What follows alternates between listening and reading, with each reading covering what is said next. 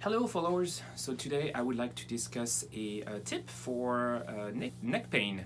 This is also a self-test to see if you would benefit from this motion. This particular motion I will demonstrate is called retraction, as well as retraction in combination with side bending.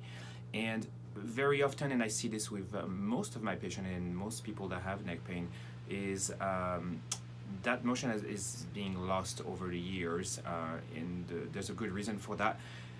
And that is because we rarely do any activities with that particular position of our head and neck. So I won't take too much of your time. I will just demonstrate. So the motion I'm talking about is retraction. Retraction is this motion. So not this, but bringing your chin straight back, just kind of like a turtle.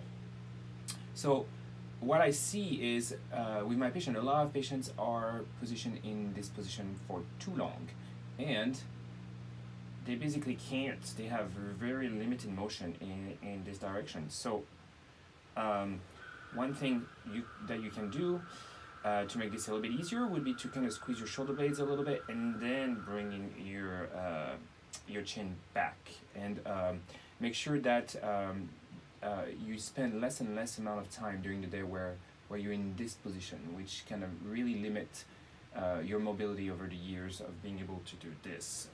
This can create a lot of compression on joints and nerve in your neck, and lead to a bunch of problem in the neck as well as the shoulder. So this motion, that is called retraction. So if you have neck pain, my suggestion would be to do this about 10 times an hour. So that won't take very long, but that is a good mobility. The other one would be side bending and retraction. So you would start in the same way, back like this, and then add this motion. So with a lot of my patients, I see a mobility that's just about this way, and then that's it, and that's all they have. And you really want to strive to maintain that mobility as much as you can, and both ways. So that's it for today. Give that a try. Leave me comments. Let me know if that is helping your neck, and I'll catch you later. Bye bye.